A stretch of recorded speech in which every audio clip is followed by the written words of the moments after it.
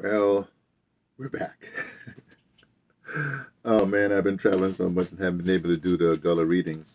Yeah. And then I went on a silent thing, for 52 days. Hey, what, I beat Jesus by 12 days? Hey, he did 40 days, 40 nights. I did 52. What can I tell you? Oh, I won't start reading. Um, the New Testament out. As you may or may not know, well, let me just start it. This is let's start officially, like that. Maybe I'll explain some stuff too. Well, let me explain the set first. Every time I go someplace, I'm always going someplace, then I create a new set for my basically for my YouTube stuff. Instagram, I just go wherever I am. So this we're going to do a Gullah reading, and so with the Gullah, then that's a whole other thing. When I do my Sunday sermons, that's a whole other thing. Then when I do my regular rantings, that's a whole other thing. But this is the Gullah readings, and this is how we. Oh, I better say, I said I was going to do a set. As usual, let's go back here. Oh, I'm at my brother's house. I'm at my brother's house, James Kanye. This is that up there. That's a mudcloth coat that he gifted me one time. Actually, I put it on. I was wearing it. He said, "It looks better on you. Have it." That's what brothers are for. What can I say? It's like right now, I'm at his place. Why? Because I'm in New York and not in Virginia or not in South Africa, in the Eastern Cape, whatever. I have got to stay someplace. And so, he's my brother. He can't deny me. I say, "Hey, brother, I need." He says, he can't say nothing. He said, come on. If it's hell. And that over there, see that picture there? Little, oh, God. This is my grandnephew. When he took this picture, COVID had just started or within the middle of it. But we didn't tell him to do that, put that power fist in the air. He did it himself. Really, I'm serious. It was just with his mother. Like that. And it was just an impromptu fact. Here's the regular. Here's the picture of it. See? That's the original picture, and I just, whatever. That's his mother, my niece. Okay, so he stays, wherever I go in the place in the world, he stays with me. He's either over my right shoulder or my left shoulder. He's someplace. Sometimes you see him, sometimes you don't. Oh, this right here is mudcloth. This is a button. Well, this is that's from the East. That's from the East. Don't worry about that. I'll tell you some other time. This button here, see? And then look at the colors too. The colors match the mudcloth very similar. This is from Reverend Leo down in South Carolina. He started his movement called Justice First. And that's part of it down there with the Gullah folks. You know what I'm saying? So that's what that is. But strangely enough, it matches the mudcloth so well that and I'll carry the mudcloth for a it's like a blanket to me sometimes. So anyway, so it's a connection there because that's where the Gullah people are. You know what I mean? Plus, there are other places too. This is a picture. Oh, I don't have my reading glasses. I left them in South Africa. I said, what? Yeah. Let me show you. This picture of me and my wife taken in Alice, at Decaney in South Africa, well, the Eastern Cape, right? Now, if you'll notice, see, she's wearing my glass. Well, she likes the glasses, so she's wearing it like that. The brother that cropped this picture in the shop, he said, "Oh, I gotta get the Judah's gotta be, he's a Rasta, you know what I mean? Well, he's not dressed like a Rasta. He works in a print shop or whatever. But he was very adamant that they get that in there. But here's this interesting thing about this picture that somebody told me: we could be any place in Africa, and we can be any. Well, the Rastas all over the world. We could be any place. We're like a universal. See that? It's like a universal couple kind of thing. Can any place in Africa, could be dark, could be any place, and we look like a regular, Well, she's South African. She has she has roots. I think that the Zulu claim everybody, so I don't know, but she has the Zulu and Khoisan, the original, South African, with the bows and they hunt people down, hunt animals down, stuff like that. So she's always someplace. With me, I guess now I should start formally. What's this thing? These are Gullah readings. Oh, by the way, oh gosh, sorry about this. I know it's taking long, but we're setting this back up. You know what I mean? I won't. Usually it's very short. If you notice, this T-shirt I'm wearing, it says Garifuna. I say Garifuna like that way because it's from Honduras. It's the guy that made this T-shirt from Honduras. So see, it's Garifuna. I don't know if you can see that like that. Or is it backwards for you? I don't know. But the people who are my descendants, well, how this all comes together is the Gullah, the Geechee Gullah folks. They're in South Carolina CIs, but they're also in parts of Georgia, right? But it's the sort of same lineage, not lineage, same, let's call it clan. I won't say lineage, clan. That's also part of the, well, they say,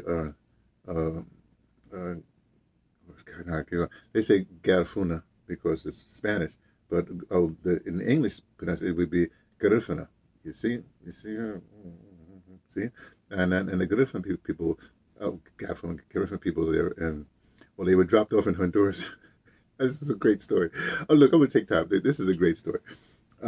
Here's the way the different Garifuna people, which is related to the colored people, but don't worry about that part, as far as language and stuff like that, and also fierceness of warriors.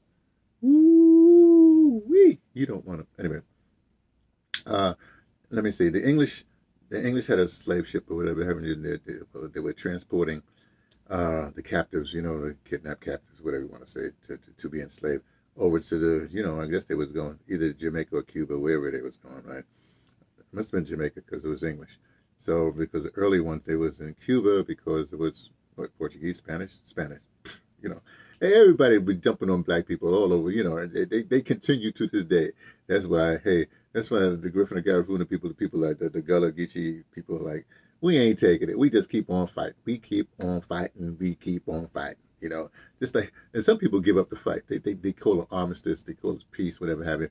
That would be, let me not jump on that because then I'll be all whatever. No, I'll leave them alone right now. But a lot of places in the world, they didn't really win their liberation. They sort of come to a draw. But they don't understand is that the Anglos, they don't stop either. They cut this stuff, but they keep on going, right? Okay. So anyway, so the ship, they got sort of shipwrecked. So somehow they had to have repairs, and they, I think it's St. Thomas. They dropped off at St. Thomas. Now at the time you had the Arawak people, the Arawaks from South America, the Arawaks, and they were known as fierce, fierce whatever. So the captain of the ship dropped it.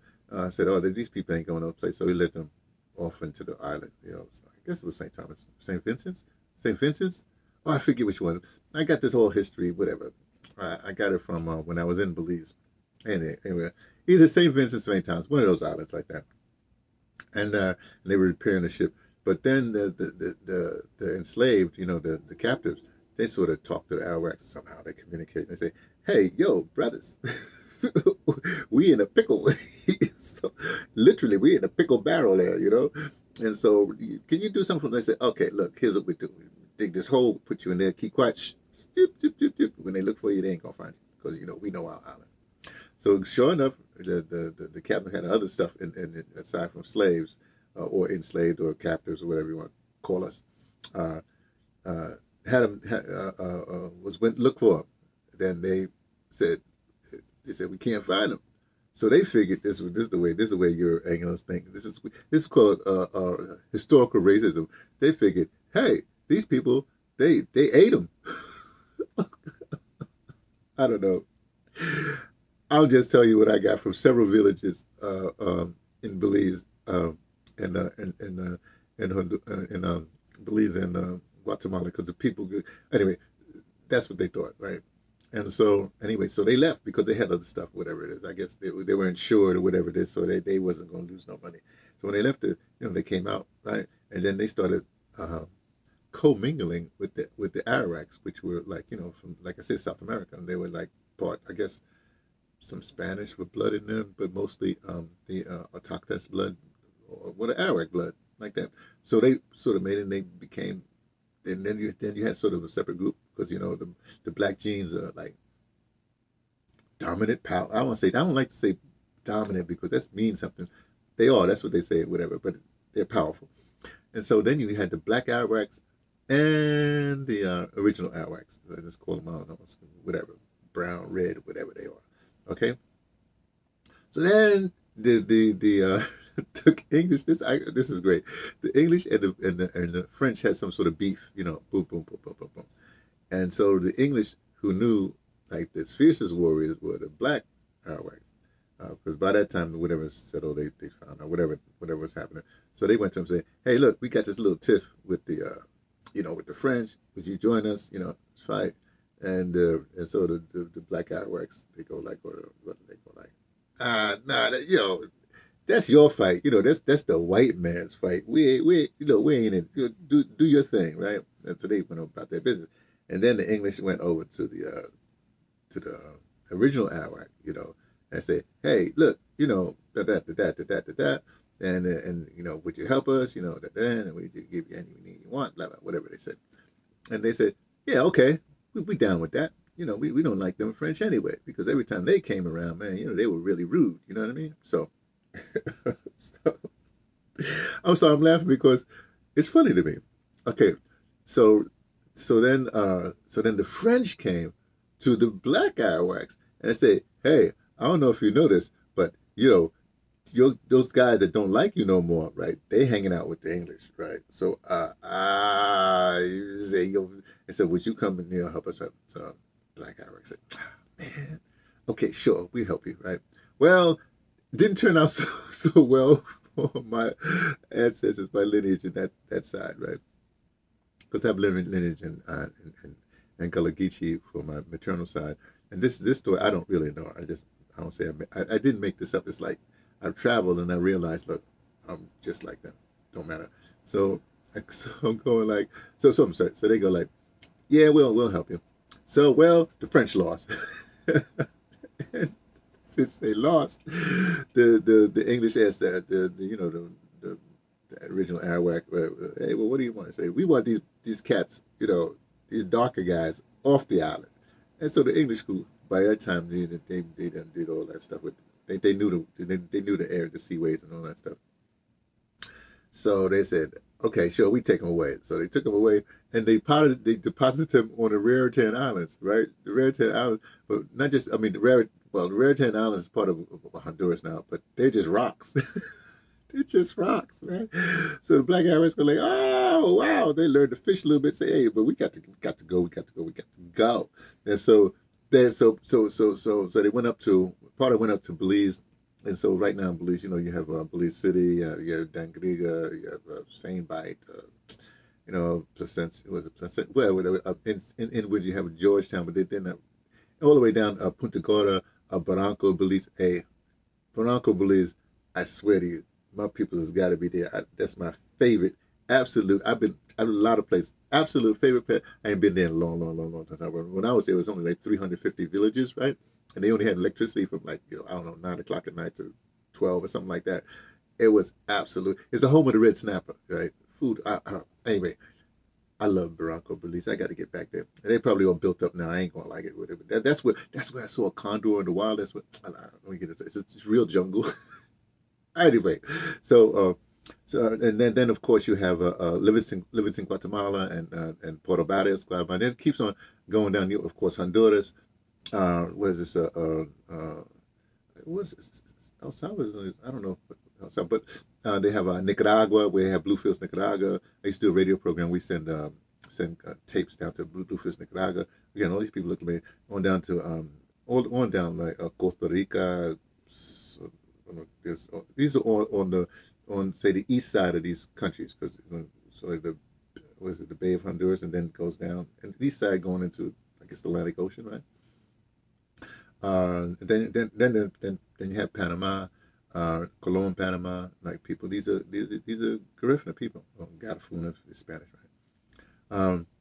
And the word has it. The reason why we think my father is like Garifuna or Garifuna, if we want to say it, is because rumor has it he was a traveling musician. He was like a one-night stand with my mama. He was a traveling musician from Colon, Panama. In fact, when I right after my second trip out of the country, I went to Panama right before Noriega got all beat up and, well, deposed. Let's put it that way. Don't matter. That's another story. And they, all down to was it Colombia, Venezuela, Colombia, all down the coast because they're fisher people like that. Okay, I went through the whole thing just to tell you. I don't know why. Look, this is my YouTube channel, and at times I'll be waxing. I have to take a little time because these are kind of short, right?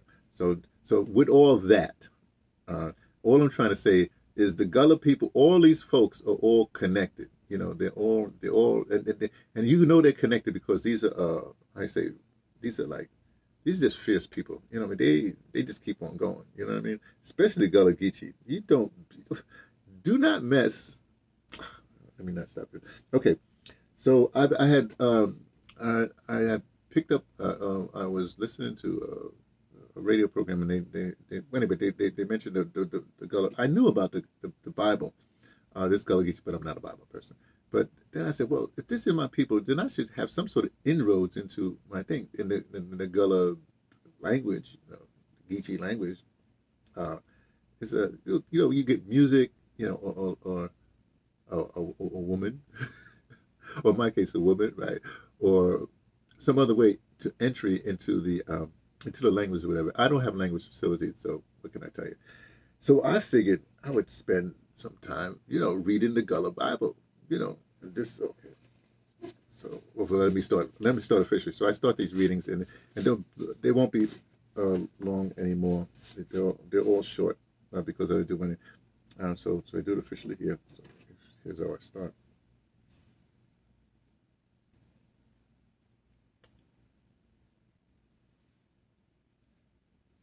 A reading of the New Testament from the Gullah Bible. Now this is what we do is we just pick any page. We just pick any page. Let's go to any page. And I'm going to go to page 634, 2 Corinthians 12, and we'll go to, I guess, I don't know. Well, let's go to 16. I hope I haven't read this before. So I haven't read it in a long time. Now, like I said, my glasses, my reading glasses, they're in South Africa with my wife, right? So I don't have the reading glasses. However, this is from, see with the old people, they have all kinds of advice. They ain't got reading glasses, they have something else. So I'm going to use this, but I don't have to use, let me tell you. See what it is you have the Gullah, the Geechee, then you have the small print, basically because this is based on the New Testament from the King James Version of the Bible, because when they were freed, the only reading material they had was the Holy Bible as rendered by King James, right, or his crew, his the language is like that the Marlowe language, the Shakespearean language, and so but that's in small things. So I'm going to have to use this to read it because I'm an old guy, right? Okay. What did I say? 16? Okay. Oh, by the way, I don't know how to read it. I struggled through it, so you struggled through it with me. Then I do the translation, then I do it one more time. So I don't know. You'll find out. We go back. So then Ona gonna gi with me the ain't been no butter to Ona, but somebody gonna say da play trick pon Ona and lie for catch Ona. And the translation, I need this. The translation is, where is the translation? Oh, there it is. But be it so, I did not burden you. Nevertheless, being crafty, I caught you with guile. Again, the Gullah reading is, so then Ona can get with thee that I ain't been nobody to Ona, but somebody gonna say I done play trick upon Ona and lie for catch Ona. And again, the translation is But be it so, I did not burden you, nevertheless, being crafty, I caught you with guile. So there you have it, a reading from the New Testament of the Gullah Bible, a reading by me, T, from the Patterson, Taking the Train to Tibet, letting you know what I only suspect.